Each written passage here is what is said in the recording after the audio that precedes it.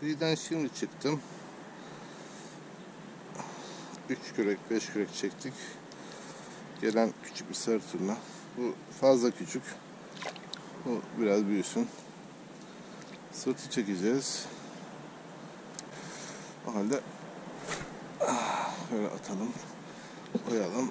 Meramıza doğru devam edelim. Arkadaşlar. Hava umduğumdan birazcık daha dalgalı. Kıyıda patlıyor. Yani çok dalgalı değil tabii ki ama dediğim gibi umduğumdan birazcık daha fazla dalga var.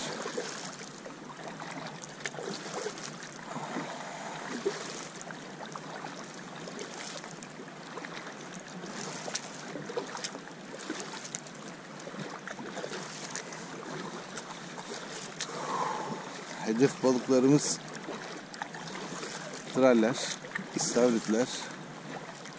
Ben onları canlı bırakıp belki bir kuzu, granyoz bakacağız. Riça. Bize rast gelsin. Görüşmek üzere. Sırtı da güzel vurdu ama bıraktı arkadaşlar ya. Tüh. Çok güzel balık vurdu.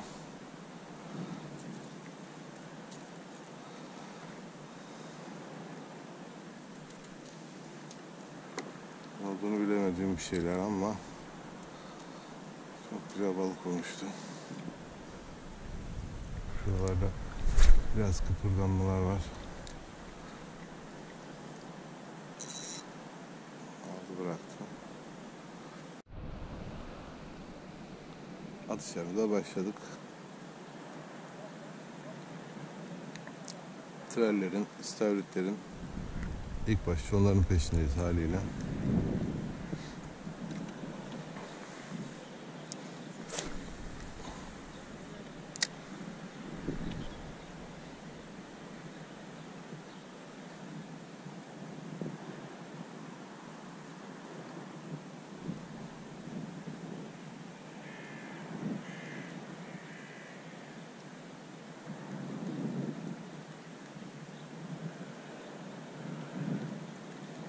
Deniz pek sakin değil, sakin gibi ama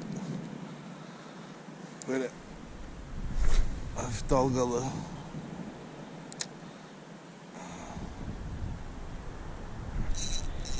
Aldık bir şeyler. Gelsin bakalım neymiş bu kerata.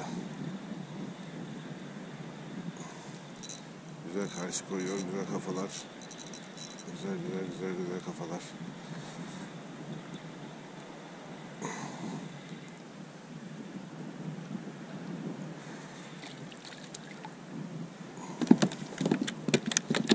Aslında hiç fena değilmiş.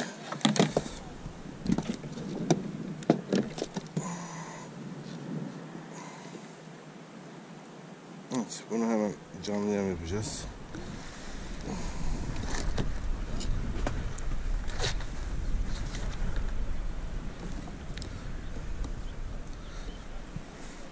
Ben canlı yemi hazırlarken, canlı takımı hazırlarken o da hayatta kalmaya devam etsin. Şurada.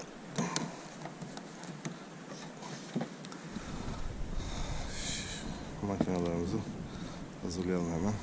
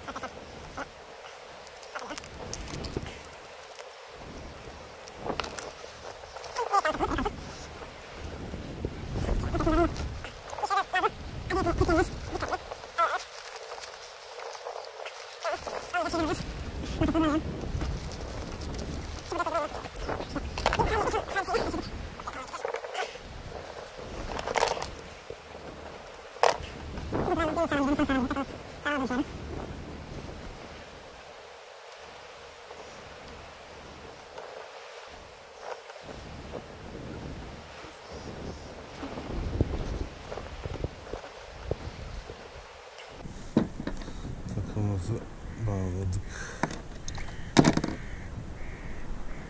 İşte. Şimdi buna bir işlem daha yapacağız. Gençler, arkadaşlar. Bu havada ne iyi görünür? Sarı mı? Yeşil de olur.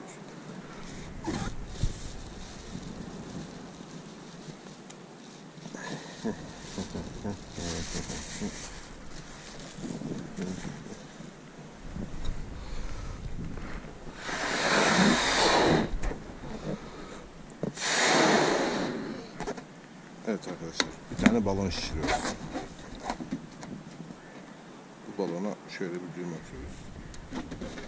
Klasik. Sonra bu balona bir tane şey bağlıyoruz. Paket lastiği.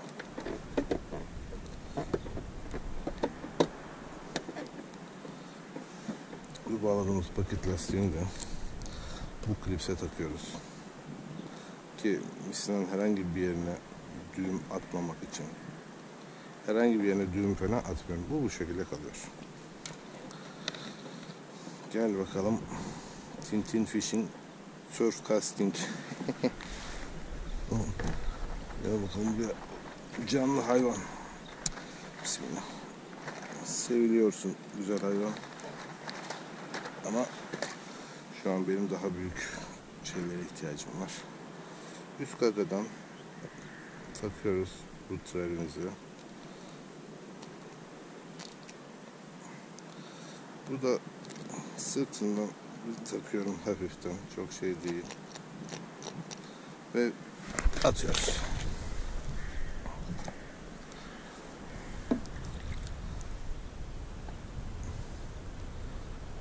Ve bunun gitmesi için bekliyoruz arkadaşlar.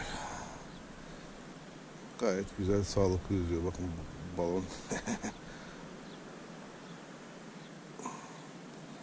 Evet. O gitsin. Terimiz açık. Rahat rahat gidebilecek pozisyonda.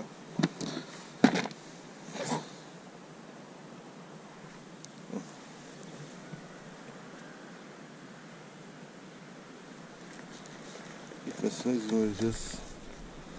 Bezimizi alalım. Git. Git buradan.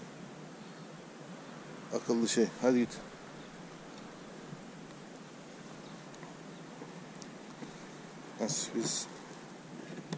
Biz de avlanmaya devam ediyoruz.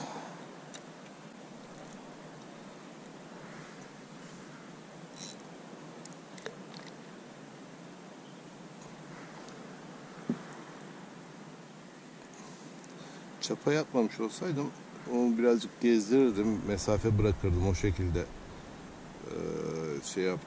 yapardım ama şimdi çapayı kim toplayacak, tekrar kim atacak, biraz üşeniyorum o konuda.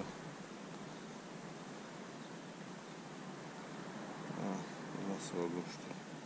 Şöyle olmuş.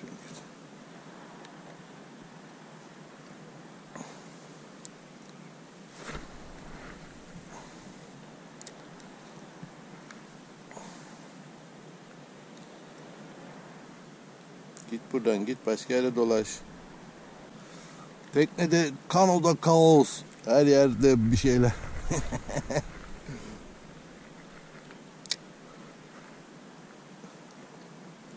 Allah Allah.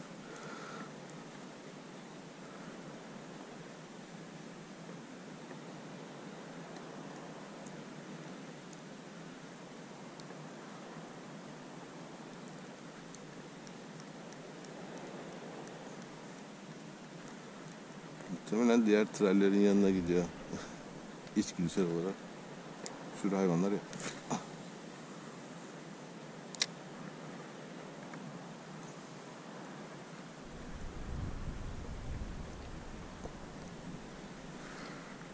Lan oğlum, ben tral sürüsü değilim, git buradan ya.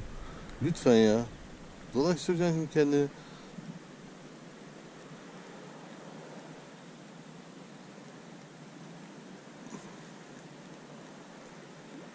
Vallahi dibime geldi ya. Psikolojimi bozdu hayvan.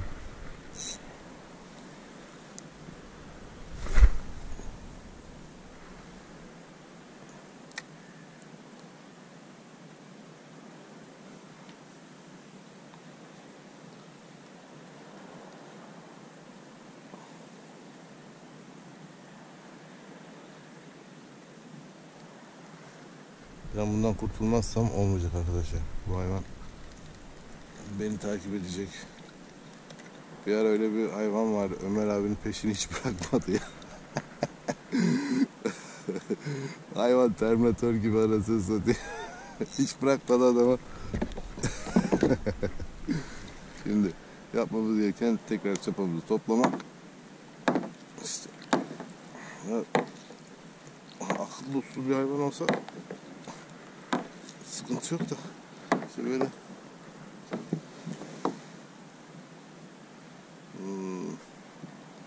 oldun sen. Dur bakayım, seni ben bir gezdirip de geleyim.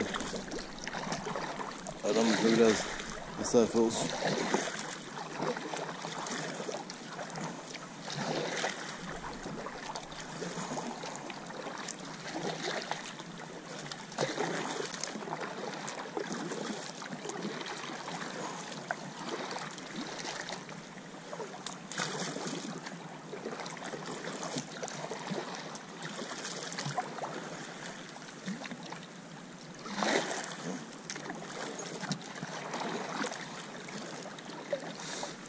Evet, bu aslan parçasıyla aramıza biraz mesafe koyduk. Çapamızı attık. Evet, şimdi tekrar ava devam.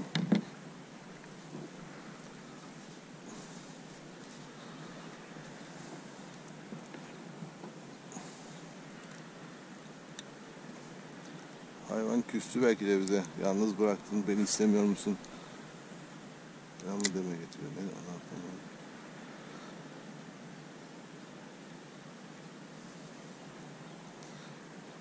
İyice balıklar seyrekleşti. Yani mera aynı mera, ben aynı ben, kano aynı kano, yem aynı yem ama işte tabii ki de her zaman istediğin şekilde olmuyor balık avcılığı işi.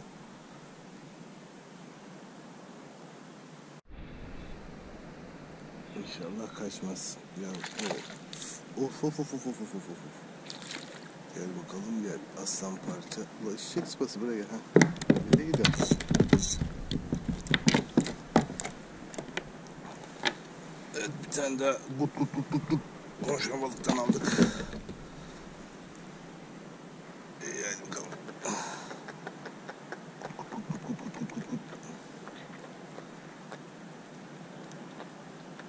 Aslan parçası iyi yemiş diyeceğim de tabii ki de yememiş. Çakılmış resmen. Ama pek verimli geçmiyor av.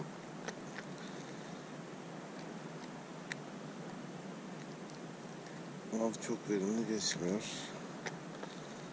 Yani istediğimiz balıkları henüz istediğimiz kadar balığı bulamadık daha doğrusu.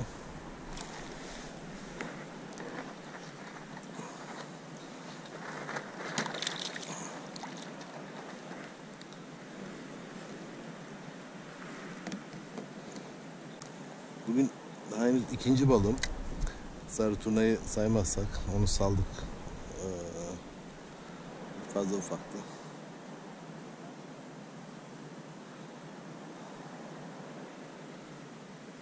Tek tük var. Balık pek çıkmıyor.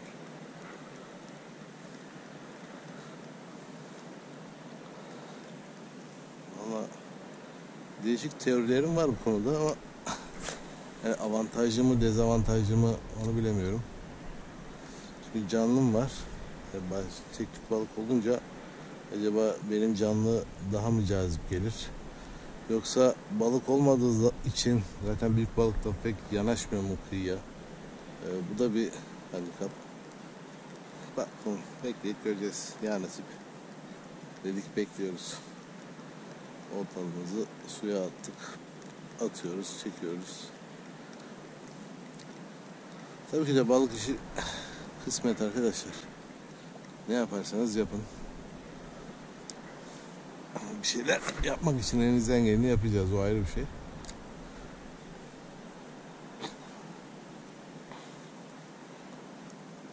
İşte doğru yem atacağız.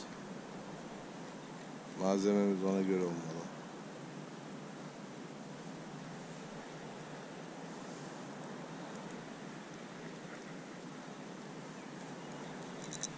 Bir tane daha. Vay güzellikler vay. Harika kafalar, harika kafalar. Of of of of.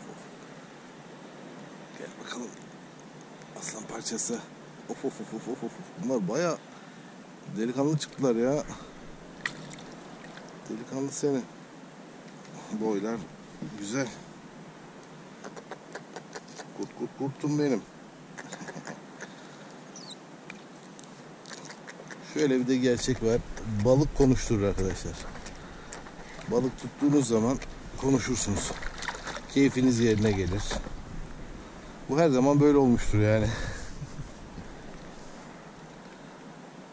Balığı tutarsınız, keyfiniz yerine gelir. Şakalaşırsınız, zihniniz açılır.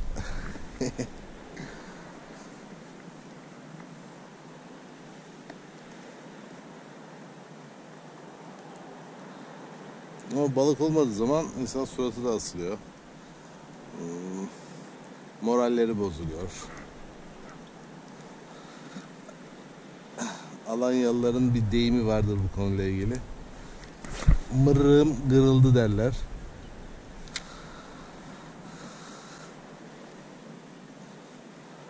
Yani 12 sene kadar Alanya'da kaldım.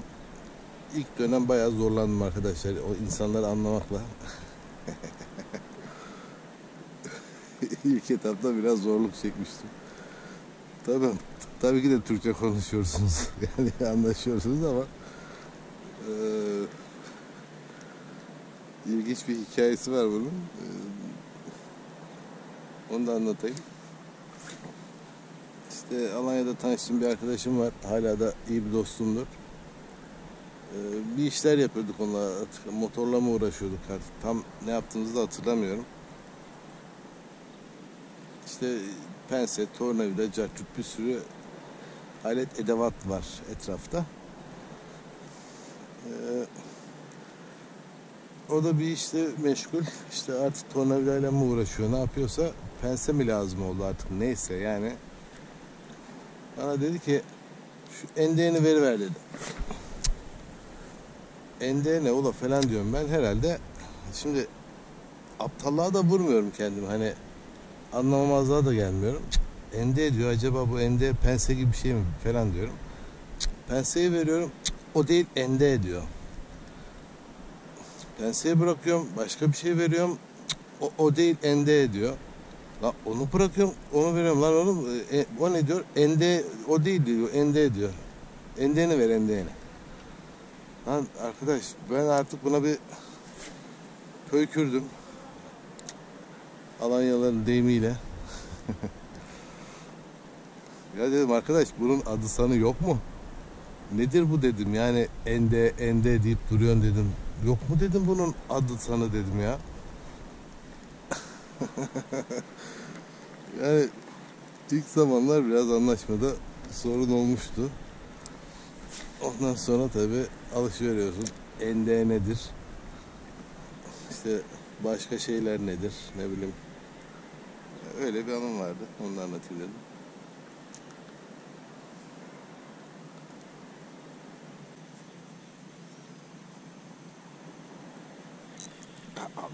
Aldı. Bakalım. Sen 4. balonsun. Kaçmazsan inşallah. Güzel kafalar. Güzel kafalar. Oo, çok güzel yakalamışım. İstikamet bura, tamam.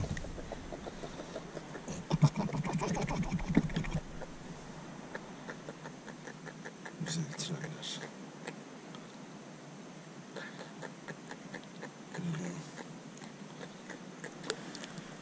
Ama seni yemeliyim.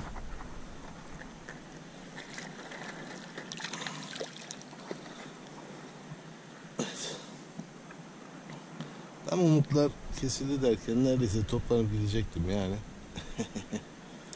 İşte kısmet. Günün sonu 4 tane tralimiz var. Bunları av bitti. Deniz iyice bozmaya başlamış zaten. Yani en azından benim için deniz bozmaya başlamış. Toparlandık. 4 tane tralimiz var. Bugünlük de bu kadar olsun. Rast gelsin. Görüşmek üzere.